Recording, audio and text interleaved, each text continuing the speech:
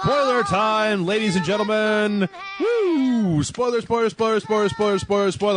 We are doing a spoiler cast today about Bioshock Infinite because everybody wants us to. And unlike a lot of the previous spoiler casts that we've done, this is for a game that, we spent a good hour, we can spend a good 2 hours talking about the end of Mass Effect 3 and why it sucked. We spent time talking about Assassin's Creed 3 and why we didn't like that.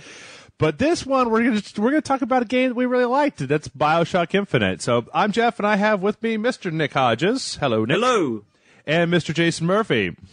Hello. And let's go ahead and get this ball rolling. Now, this may be a little bit more all over the place than our previous spoiler cast, but I figured that a good place to start would be basically the basic plot overview of kind of what's going on in Bioshock Infinite. Now, once again, before we start, this is going to be total spoilers. Spoilers for Bioshock, spoilers for Bioshock Infinite, spoilers for Bioshock 2, spoilers for Minerva's Den. Fuck, man, we'll spoil whatever. I don't care. There are racists in every reality. That's the spoiler. So, yeah, but you know what? I tell you what, before we get started, Nick, you had some questions about Bioshock, which may line up a little bit with some of the folks listening to this podcast. So why don't we talk a little bit about your questions about the ending of Bioshock Infinite, and we can segue into the story as we need to. Okay, I like how you pinned this all on me, saying that I haven't got a bloody clue as to what's going on. I have some clue as to what happened. It's just that this game is very deep, and it was one of those games that I spent like a couple of days afterwards really thinking about it. So, just a couple of questions. I have. Is it Yeah. that deep? I think it's No. deep, yeah. Jason? No. You know what? I think this is one of those places where, like, Jason and I's relentless consumption of science fiction novels for the last, 20 or 30 years puts us at a bit of an advantage, because it was like, oh yeah, the parallel reality thing. I remember that episode of Star Trek. That was cool. No. I'm all cool about parallel reality. It's just that, a couple of questions here and there I have. I mean, I'm not a complete mongoloid that I didn't understand as to the concept of parallel realities. It's just that, okay, first thing up, all right? So we all find out at the very end of the game that Brooker DeWitt is Comstock, but how are they both existing in the same reality? They are not. They are not existing in the same reality. That is the first answer, is that the reality that the game at least starts in with Booker DeWitt, or with Comstock and Columbia, is not the same reality that Booker DeWitt starts in. The Lutece twins actually get Booker DeWitt to act as an agent to stop Comstock from crafting Elizabeth into the apparently just New York destroying force that she is determined to be later on in the game. There's actually a scene later on at the end where he is in the office, and one of the little portal doohickeys opens up, and they yank him in, and he's like all jerked up and shit in his head, and he's trying to figure out, and they say he's reconfiguring his brain to fill in his own backstory and stuff like that. So the story, maybe we should back up for a second and just talk a little bit about the outlines of the story, so that yeah, okay, sure. Because it's part of me is like, everybody's going to know all this already, but fuck it, we'll just go over this real fast. Tell you what, While Nick may not be a mongoloid, there are going to be some people listening to this who are very much water-headed fucktards. The water-headed fucktards. Well, all right. So let's break it down real fast. Basically, you have two main realities in this game. In one reality, okay, they both start with Booker DeWitt doing his Booker DeWittiness. He's wounded knee, and he's what do they call those guys? Pinkertons. He's doing bad things. He's unhappy or whatever. In one reality, he goes, which is revealed at the very end of the game, he goes to a preacher to basically be baptized to get his sins absolved. And in, let's call it reality number one, he accepts this baptism and renames himself as, what's Comstock's first name? Kevin or Jason or It's Franklin? Lamarcus. Father Comstock. What's that? Marcus? No, it was Lamarcus. LaMarcus. LaMarcus Comstock. I like that. Yeah. Zachary Hale Comstock. What a fucking mouthful that is.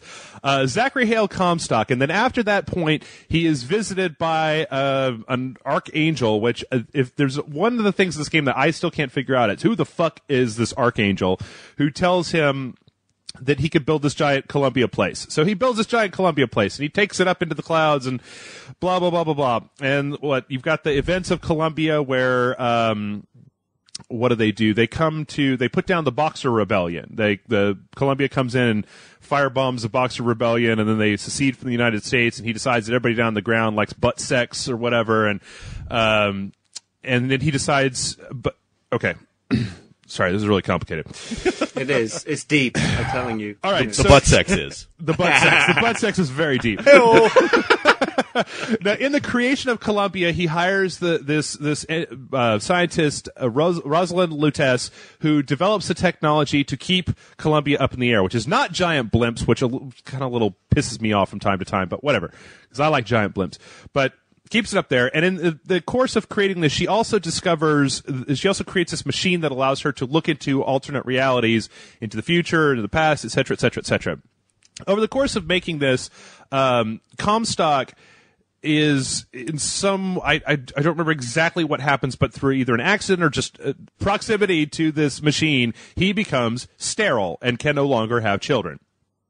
So, thus we get, let's jump over from here to Booker DeWitt number 2, who does not accept the baptism from Father Huzitz, and gets married, has a kid. His wife dies during childbirth and has this kid. He also has gambling debts in a really shitty office, and he lives in black and white or whatever's going on there. So yeah, Comstock, this reality has never discovered color. Exactly. So Comstock wants a kid and realizes that there is an alternate reality where his persona has had a child, and he sends Robert Lutece, Rosalind's clone alternative reality brother, twin, lover, whatever he is, over to basically offer to pay off Booker DeWitt's debts if he will give Robert his child, who turns out to be Elizabeth, whose original name was Anna. So basically, Booker DeWitt number 2 sells his kid in timeline number 2 to Robert Lutece and Comstock, who then attempts to abscond with that child through a portal back into reality number 1. And at the last minute, Booker DeWitt has a crisis of conscience and doesn't want to do it and tries to get her back. And all he ends up doing is delaying to the point where Anna Elizabeth's little pinky is chopped off by the closing portal and left in reality number 2. So reality number 1 now has its Anna/Elizabeth. Reality number 2 has a Booker DeWitt that is now just 6 different varieties of all fucked up in the head. He brands his daughter's initials on his hand. He takes to drink it or whatever. Now in reality number 1, the Luteces start to figure out that Comstock wants to raise Elizabeth to kind of be the new savior of mankind and to raise all the dirty sodomites down on the ground with Columbia later on in the future. They decide they want to stop that. Well, Comstock figures out that they know what he's going to do, and so he has Fink sabotage their machine, which busts them up into reality, so they're just everywhere talking crazy talk all the time. But they're not, they're down, but they're not out, because what they do is they go and grab Booker DeWitt from 20 years after he sold his kid and bring him into reality number 1 to essentially rescue her and take down Columbia. Oh God, have I been talking for a long time? Yeah. My nose started bleeding like I slipped into a different reality. Yeah. No, my question is, when did Comstock decide to be racist? Because Booker DeWitt doesn't seem to be such a racist guy when he is in reality number 1. That's the DLC. Yeah. Comstock's racist adventure.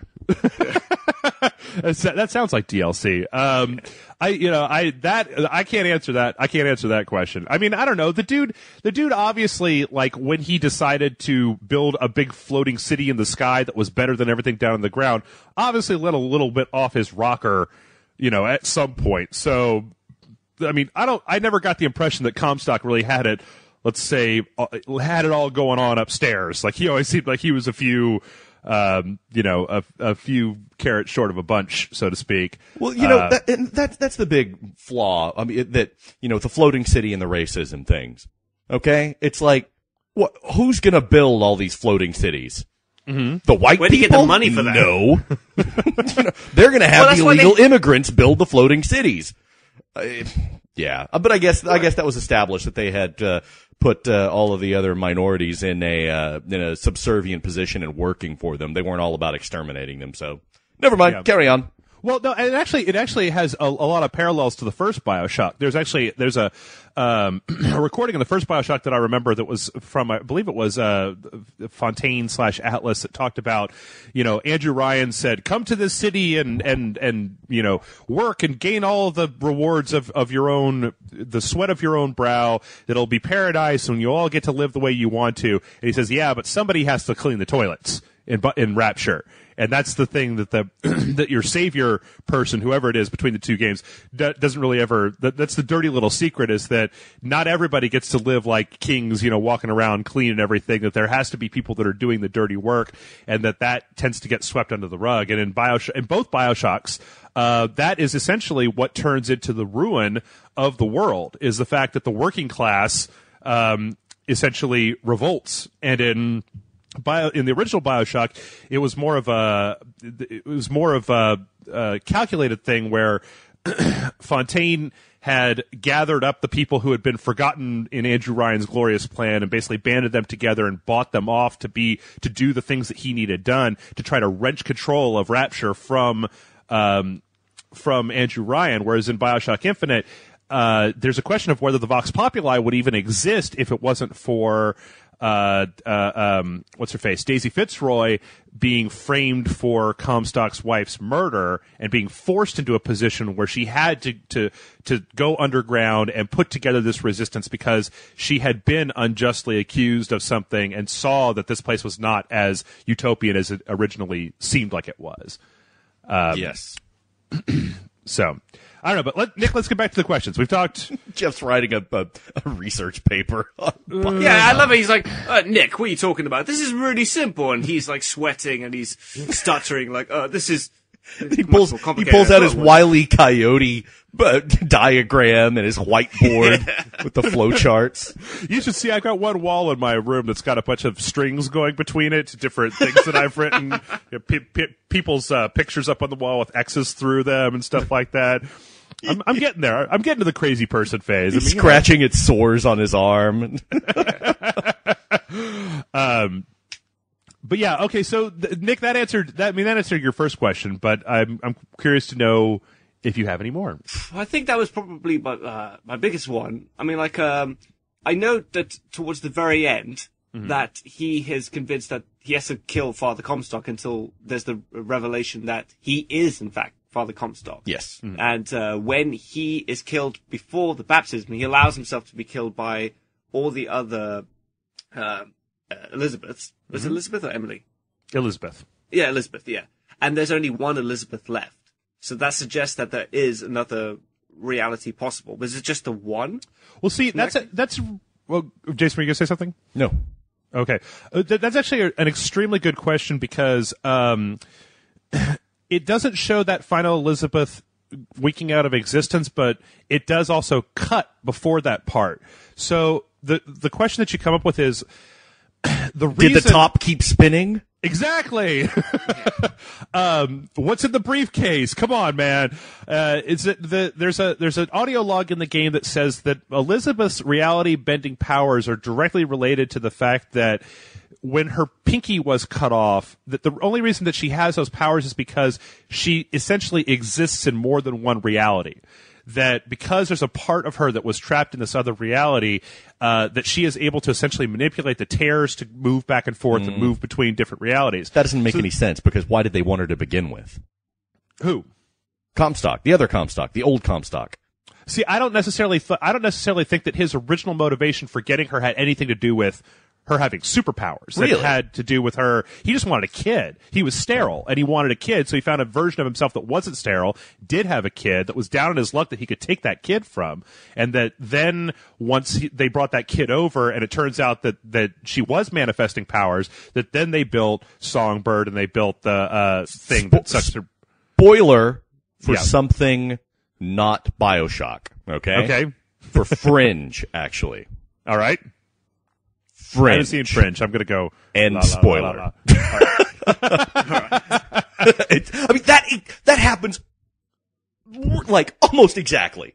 Mm-hmm. In okay, not in spoiler. Spoilers are continuing. Tune out. Not Bioshock Infinite spoilers. Just for a second. That happens almost exactly in Fringe. Yeah. In the first season, the first season, the main mad scientist guy, he was dealing with alternate realities and stuff, and you start to realize, okay, there are alternate realities going on, and you realize that in his reality, his son has died, played by, what the fuck's his name? Pacey from Dawson's Creek. Okay, I think that was his name. I don't remember. I saw like one episode of Dawson's Creek. Don't judge me. Shut the fuck up. Anyway, and so he goes into another reality and grabs that kid because his kid has died.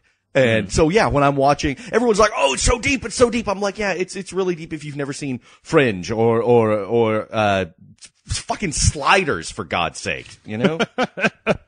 Well, Like, you know why I didn't think it was too deep? Because I've read X-Men comics for 30 years. It's like, I'm sorry, if you can explain to me Cable and Apocalypse and X-Men, you're not gonna have any problem with Bioshock Infinite. Yeah. Well, Okay.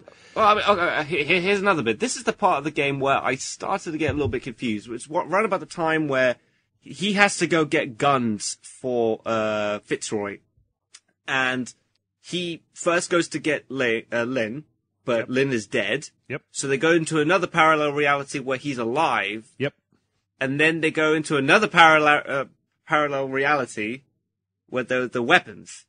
yes. So do they ever return to the original parallel reality in the first place? It would appear not. See, and that's another problem with the stories. Why didn't they? It's like, well, we're so far away from that other reality where they gave us this job. Why don't we go to one where everything's just hunky fucking dory? Yeah. Oh, why do they bump into their other, characters? Oh, wait, yes, of course, they're dead. I would say that at that particular point in the story, the what's it called? The thing that's sucking away her power. The siphon. The siphon is still active, and so at that point in the story, Elizabeth is only able to open up existing tears to other realities and not able to generate them for herself. Because it's only at the end of the game when they turn the siphon off, when they destroy the giant statue of her or whatever, that she is able to essentially at will move between different places. Like the only people who seem to be, and I don't even know if they have any agency over it, the only people who seem to be moving between different realities at will seem to be the Lutesses, Yeah. but they don't appear to be able to do anything about that. They appear to just be like, they seem pretty cool, all things considered. They're just unhinged from reality, just wandering around, doing the same shit over and over again. I mean, Okay, she said, okay. Elizabeth says at one point, okay, if I open this tear, there's no going back. Right. And then it's, well, all of our work that we're supposed to be doing, the whole reason we're going to get these guns is in that reality we were just in. And if we're not going to be able to go back, then why are we fucking bothering? Yeah, well, Good question. I mean, I kind of found it, I thought that had more to do with Booker not considering the consequences of his actions and Elizabeth, not giving a shit about what reality she's got to go to in order to be able to finally get the fuck out of here. Get the fuck out of Columbia. I mean, at least that's what I got out of it. I mean, there's also the question of there's a whole subplot in here about how moving to a different reality essentially rewrites your version, like your memory rewrites your personality to kind of conform to that reality. That, you know, when they bring Booker into the reality where Comstock exists, like one of the reasons that he doesn't remember giving his child away. He thinks that he's been sent to rescue Elizabeth is because he's essentially rewriting his memories to conform with the new reality that he's gone to.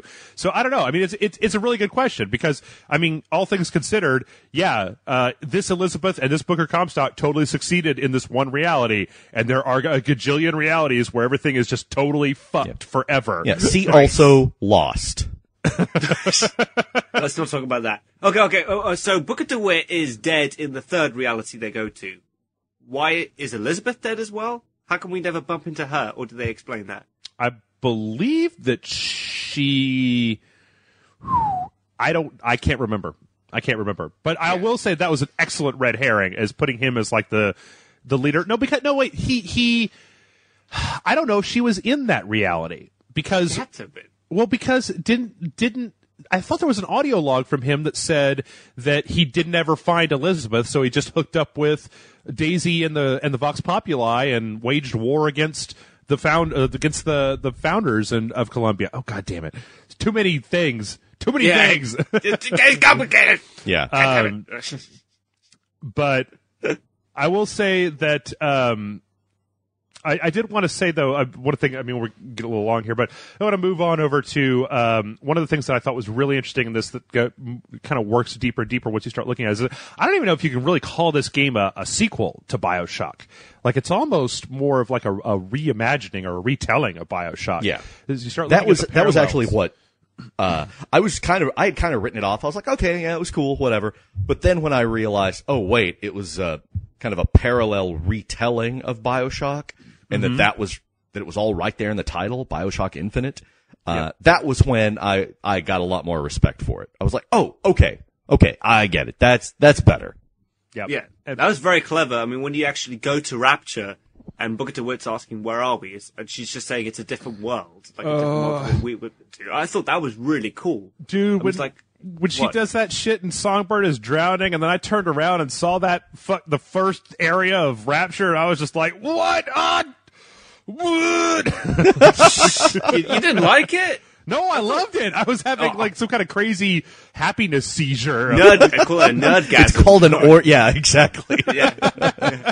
Oh my God, no! It felt like a sneeze, but better. I don't know what it was. It's kind of weird. But yeah, right. I mean, there's also other stuff in here, stuff that I only started thinking about, like after I got through with the game, but, stuff like how when Elizabeth brings you back to life when you die in the game, she basically they never seem to reference it through the entire game, but she pulls out this syringe full of green stuff that looks like Adam and injects you with it, just like a freaking little sister.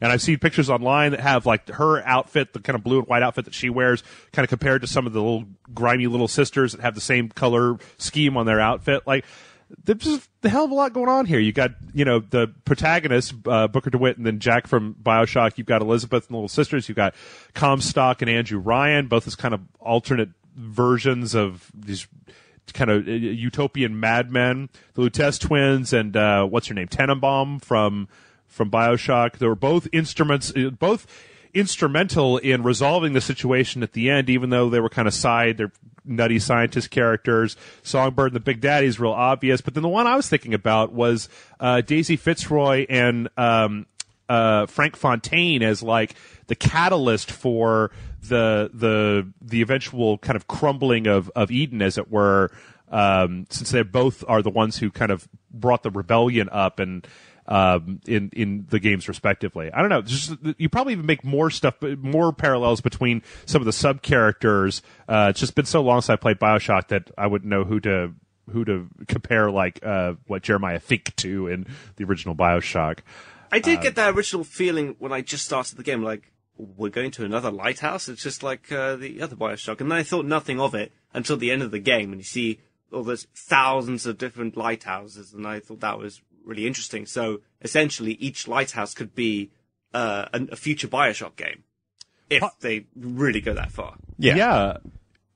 I mean, there's it's interesting. It's interesting to actually consider the idea of Bioshock becoming a franchise that always tells a similar story, but always in a very unique and new way. Like, you could set the Bioshock story in a lot of different places, and that the story itself, like, this was so different from the original Bioshock that even though there were so many parallels, it still just stood up totally as its own game. Like, it totally stands on its own 2 feet. It's totally worth playing. It's not like, well, I've played Bioshock. Do I even need to play this one? Is it just the same thing? Like, no, not even at all. And it makes me interested to see if you could take this structure and spin it off into other games that have the same themes of utopia and dystopia and rebellion and choice and that sort of stuff. It's going to get stale, though. You think so? Yeah, because they're going to have to get really clever, and then there's going to come a point where it's like, okay, who's the Fontaine guy in this one? Who's the Elizabeth? All right, there it is. And all of these tropes. It's going to be like Taco Bell, where they use like the same 6 ingredients to make a bunch of stuff, and ultimately it's just going to flatline. And it's like, okay, we did everything. And everybody's going to be so used to it, it's all going to taste the same. But see, I almost think that you can use that expectation to dick with people. That you can say, like, oh, this guy is obviously the Andrew Ryan for this new Bioshock. Oh, wait, holy shit, it's not. It's totally the little sisters are the Andrew Ryan of this one. But that's only going to work a few times, Maybe True, just once. True. Maybe so. I don't know. I was really, really, really satisfied with how they messed with the expectation of people who had played the original Bioshock with this one. So I don't know. As long as they aren't turning it out as a yearly franchise, I think they could probably do it at least 2 more times before they just totally have run out of ideas. I think, but then I'm not a real big fan of running out of ideas. I don't think that's other games have already done this though, retold the story with a different twist, like Mario Brothers. That's what Mario Brothers is. It's just their alternate Zelda. Yep. See, that's the thing. Link is just the dude going and rescuing the princess over and over and rescuing Zelda. So yeah, it's all fuck you, Bioshock. You're not so original, are you? In some way, Metal Gear Solid 2 is also a kind of repeat of the first game. Yeah, so it's like, we're sorry. Your what is it? Your princess is in another lighthouse. It's funny that you mentioned that, because I was actually, when I was sitting around trying to think about, just thinking about this game, I was actually thinking that the whole idea of the lighthouse and the repeating story and whatever could honestly apply to more than Bioshock. It could almost be a statement of just saying that, like, look at the tropes of this game and know how many games have these things. Have, a kind of batshit mad villain, that have a woman or princess or whatever that need to be rescued, that has a crazy scientist character, that has a main character with a muddy past that you kind of fill in as the game goes on. You get things like big daddies that are songbird that are analog for bosses and things like that. I mean, a lot of this, I like the idea that the lighthouses at the end of the game are more than even just Bioshock, that they're all video games kind of to a certain extent, because a lot of games follow a very similar line, a very similar plot line to what we see here of, heroes introduced to a problem and has to rescue somebody, and they overcome the adversity of the entire world being against them in order to, win out at the end. I don't know. I thought it was more like Narnia, to be honest. Like the lighthouse was like a wardrobe or something. Huh? So you just go into a magical world every time you go into a lighthouse. It makes more sense. Yeah. Now, here's one thing that we've talked about, that Jason, you and I talked about, but that a few people put forward, that apparently in the original Bioshock it was said at some point that that at the point when they got there, after the shit had gone down, that only Andrew Ryan was able to operate the bathyspheres that went in and out of Bioshock, which brings up an interesting question of why is Booker able to use the bathysphere to take them up to the lighthouse at the end of Bioshock Infinite. Yeah. I think Andrew Ryan is just another version of Comstock, and it's just another in a different reality. It's his name is Booker DeWitt, it's getting all the names confused, but yeah, you know what I'm saying. Yeah.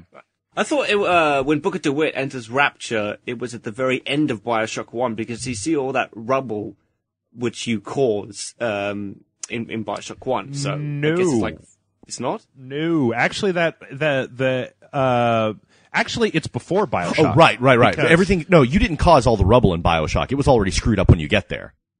No, but I mean, I could tell you specifically, because I'm such a goddamn nerd, I could tell you specifically that the Rapture that they are in is post the riots and Rapture getting all fucked up, but it is before the introduction of Jack into the storyline, because the area that you're in, that area in Bioshock, is like the first room that you go into. There's the Gatherer's Garden where you get the first plasma that lets you the shock one, the shock hand. But the thing is that when you leave that area, like the window that they're looking at where Songbird is drowning, right next to that there's a passageway that goes from that to like the next area.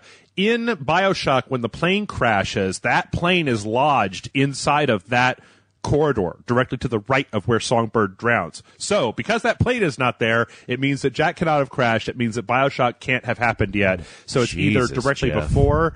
I know, man. I know. This is the problem with me and games that I like, is that I know way too much about them.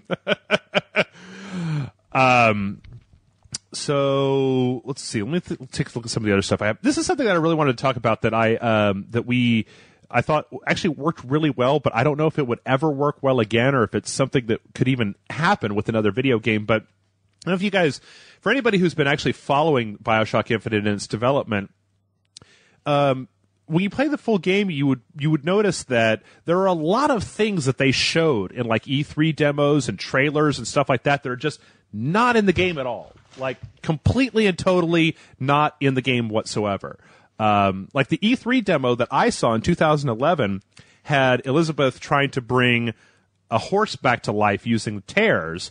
And then she ended up opening a portal to, and it was looked at modern day, and there was the movie marquee that said Revenge of the Jedi on it, and there's a car that came towards him, and she closes it up right away. But like, you look at this version of Bioshock Infinite, there are not even any real horses in the game. They're all those electric horses. And so I thought that it worked brilliantly, because you would see these little pieces of the game and you would start to make assumptions about what the game was about, or about how it was going to go, or things like that, or you even start looking for those while you were playing the game and they weren't in there. It was almost like having a fake trailer, or like a fake gameplay video. Kind of the opposite of what happened with the Aliens Colonial Marines demo.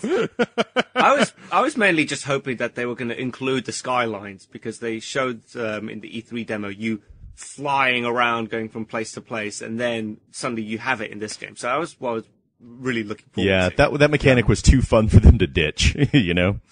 Yeah.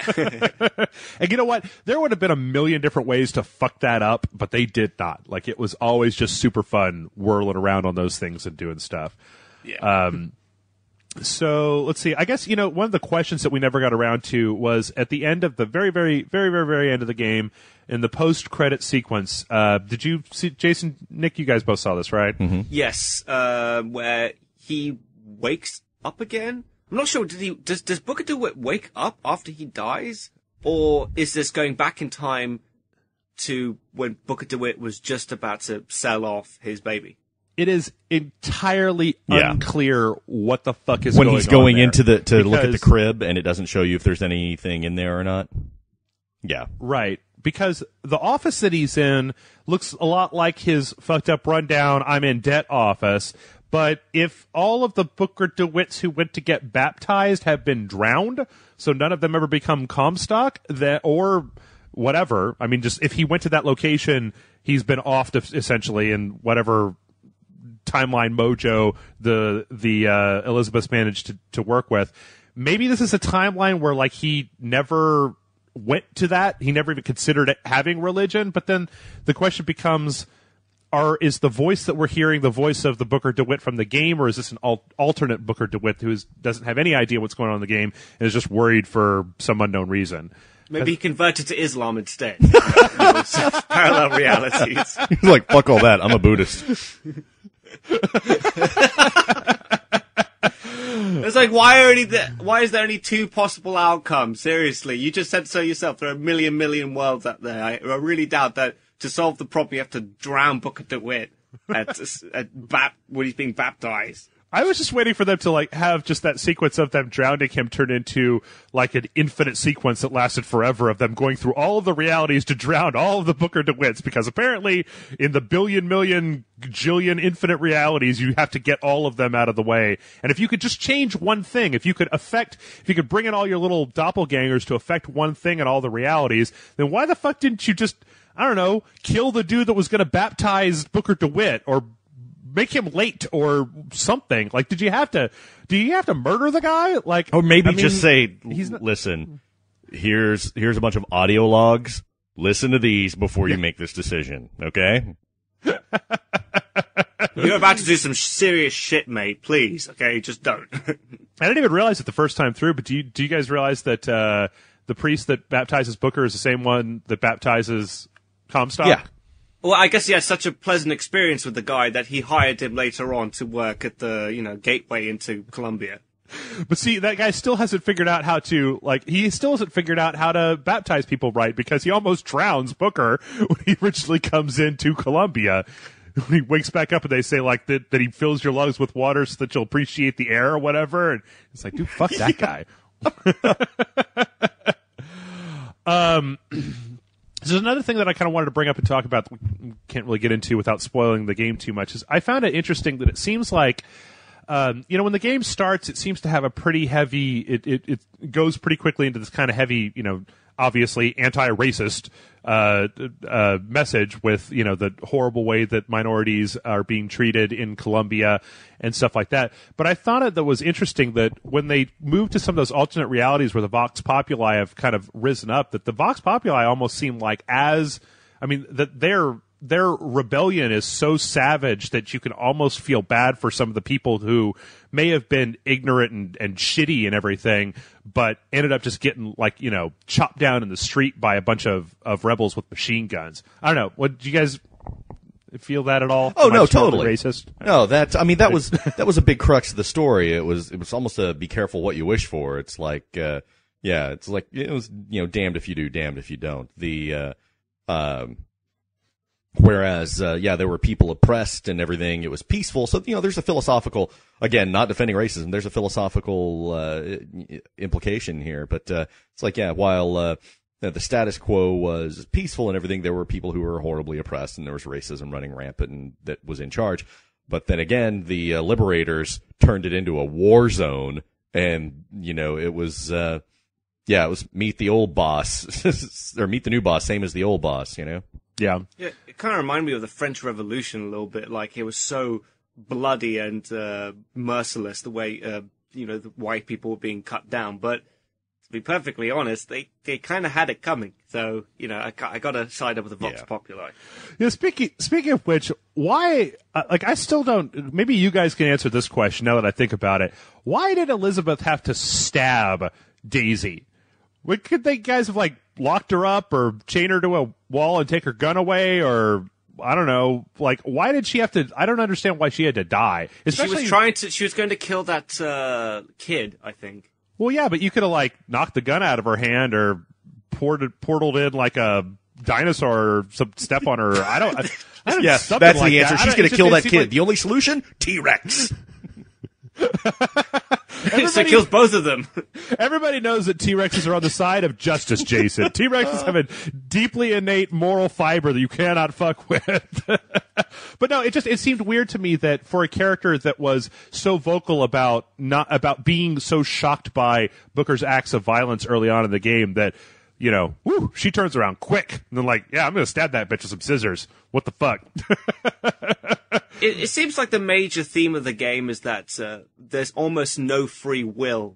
So any decision you make at a major turning point goes down a path that cannot be changed whatsoever. So that was going to happen no matter what. That's interesting because they kind of deal with that with the whole coin toss thing that keeps popping up with the Lutesses. Exactly, yeah. I thought that was really interesting because I tried to see if you could flip for tails instead of heads, and you can't.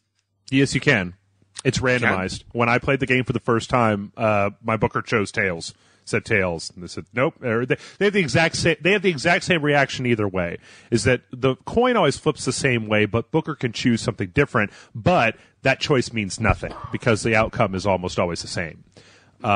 Which, it's one of those things where they have, it's almost playing on, excuse me, it's almost playing on the expectation of gamers in the way that choice gets integrated into games in what we've seen in the last year, where you have a few different places in the game where you can make a choice to either, like at the beginning where you can throw the ball, you can not throw the ball, or you can not do anything. But no matter what you do, the outcome of that is always the same. You always get your hand grabbed. They always come up on you, and you always grab the sky hook and totally fuck that dude up with it. But it's interesting because it kind of factors in. There's some small ramifications, like if you save the couple there, or if you attempt to throw the ball at the announcer, then that couple shows back up later on to give you an item. But unlike Bioshock, unlike the original Bioshock, where you had the choice to harvest or save the little sisters, there really isn't any way to alter where this story ends up. It's weird because it's almost because almost the whole entire point of the game is talking about fate and destiny, and the fact that we have free will and that you can change the future, but that in a whole other way, there is no way to change what's happened here because it always plays out the exact same way. So I don't know. Yeah, it never occurs to Elizabeth that once she turns off the machine, she could just open up a tear into Paris and just skip straight there, instead of just going to the whole end of the game. Who gives a shit what Columbia does? Or just, open a tear and bring GLaDOS into Columbia, just to have her show for a while. Those portals already look a lot like the portals from Portal. That's a dumb sentence, but there's a lot of really interesting stuff going on here. I think that like we'd said at the very beginning, I think that some of it is interesting if you haven't really been exposed to this sort of thing over and over again, and some of it would probably be interesting if you're like super high and you're like, what if they went back to that original reality and that was number 1, but number 3 is totally blah. Because ostensibly, when you think about it, the first reality that they start off in, where Elizabeth leaves and the Vox Populi don't get the guns they need to revolt, essentially just like, what the fuck even happens there? They don't have Elizabeth to turn the place into, bombing New York, and the Vox Populi don't have the guns to revolt, so everything goes back to boring normal? Like, I don't know. I guess, Comstock goes to another reality to find, another Elizabeth? I don't know. Does it keep repeating itself? It's getting pretty heavy, dude. See, there you go. You totally got that stoner voice going, oh, man. Bioshock, it's a head trip, man. You gotta play it, dog. What if in one version of Bioshock, CAT spelled dog? What? Oh, man. So yeah, I think that's about all I've got. How about you guys? You got anything else that you feel might be interesting to talk about in a spoiler-filled context? Because we're doing this before we do the review. Yeah. So I don't know. I think it was complicated and I really liked it, but I don't know. Everyone says it was groundbreaking. You've never seen anything like this before. It's like, okay, whatever. It's not that. It's not a work of pure genius. But I guess that's more review talk. Yeah. Yes. You're right. It's not Sliders and it's not Fringe, but god damn, it's a good game. Because everybody knows that Sliders and Fringe are really the work of true geniuses. It's like Bioshock Infinite. Man, go watch Sliders. That's where the real action is. God only knows what I'd be